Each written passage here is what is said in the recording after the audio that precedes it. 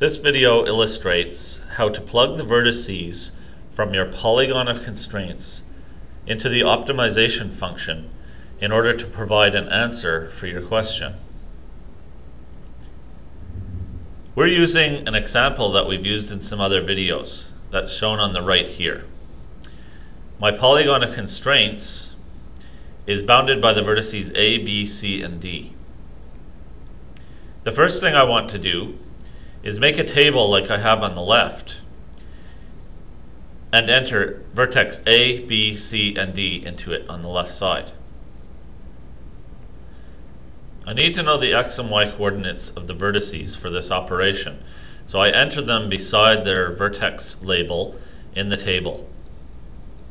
50, 25 is A, 33.3, 66.7 is B, 100, 0 is C, and 50, 0 is D. My optimization function is given here on the top.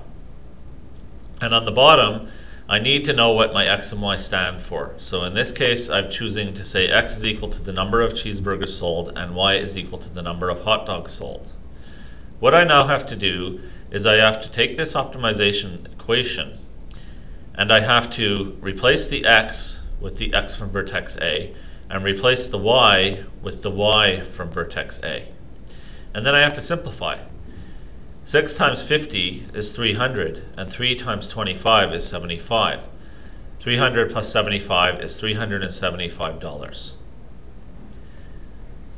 I keep doing that until I've done all 4 of my vertices.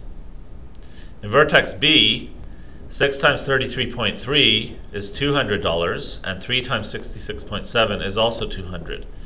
So they total $400. In vertex C,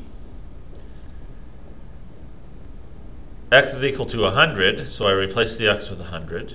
Y is equal to 0, I replace y with 0.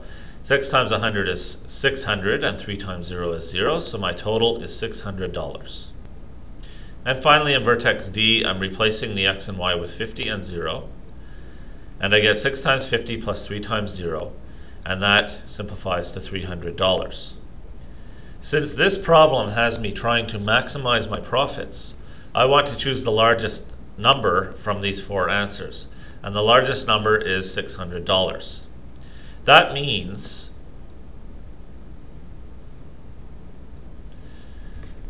they should sell 100 cheeseburgers and 0 hot dogs in order to earn an optimal profit of $600. And that is the way you should answer the question. Make sure to include the value for x and the value for y of the vertex that gives you the largest dollar amount, but also include the amount of profit, the $600 in this case. This is how you give the final answer to an optimization problem.